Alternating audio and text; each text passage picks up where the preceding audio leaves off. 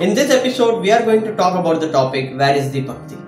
As we all know, it's a festive season and we might all have celebrated Ganesh Chaturthi in a very grand manner. And now it's time for Ganesh Visarjan, that is immersion of Lord Ganesha in water.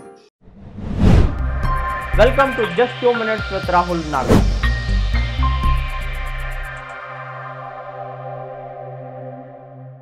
Lord Ganesha wrote Mahabharata continuously as recited by Vyasa.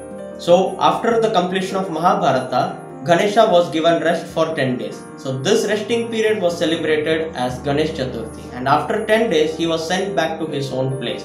So that is the ceremony of Ganesh Visarjan. During Ganesh Chaturthi, people bring Ganesh idols to their homes, pray, sing hymns, perform puja and arti and distribute prasads to others. In those days, the idols were made of clay, grass, etc. After that comes the ceremony of Ganesh Visarjan. In this, people carry their Ganesh idols in a procession and immerse the Lord Ganesha in water. As these idols were made of clay, mud, grass, etc., they dissolve in water. So there was no harm to the environment. But nowadays, these idols are made of plaster of Paris, cement, plastic, etc. Different color paints are painted on the idol for the decoration purpose. These are toxic to the environment. This in turn leads to water pollution.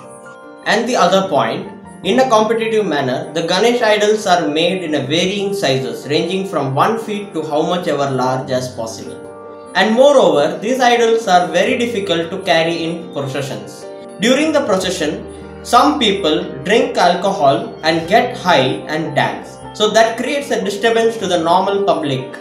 For the immersion process, the Ganesh idols are lifted using cranes. At that time, the idols are hit at various places, so the head, the arms, the legs are broken.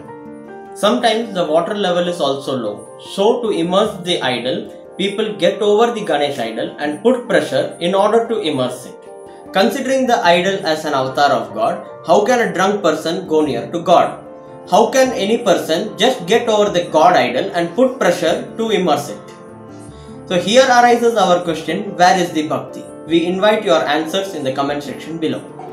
We are not against the festival or the celebration. We are just requesting people to make smaller idols as well as eco-friendly.